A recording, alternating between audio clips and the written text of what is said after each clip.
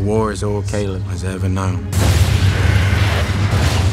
He'd been fighting in the Atheist army since he was just a boy.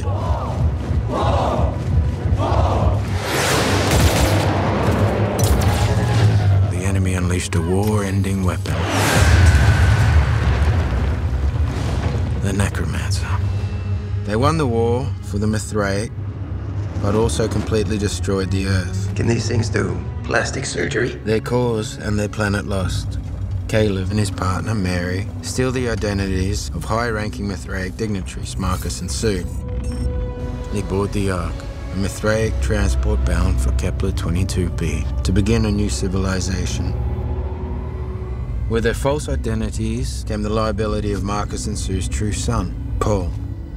Where are his parents? We should go talk to him or something. You never talk to me. Neither do you. That is because... Because we're in the sim, right? Yes. They did say that people would seem a little different in the sim. Yeah, because they're in the sim. On the planet, Marcus discovers a settlement maintained by 2 androids and a human child.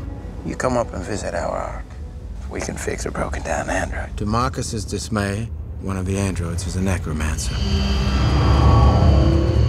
Angered and threatened, she lays waste to the Ark and kidnaps 5 Mithraic children. One of those children is Paul. When reunited, Marcus and Sue set out to rescue him. While tracking their way back to the settlement, Marcus hears voices and believes them to be that of the Mithraic sun god, Saul.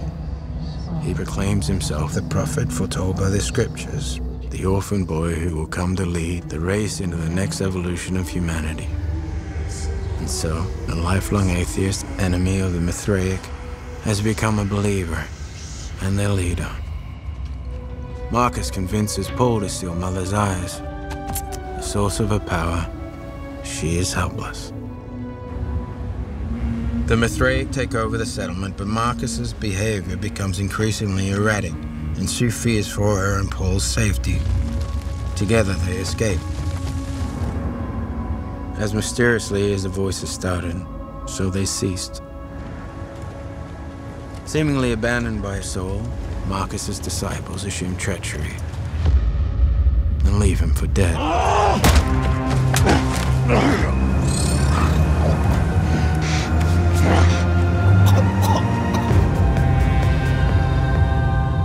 Saul's will be done. Thank you, Saul.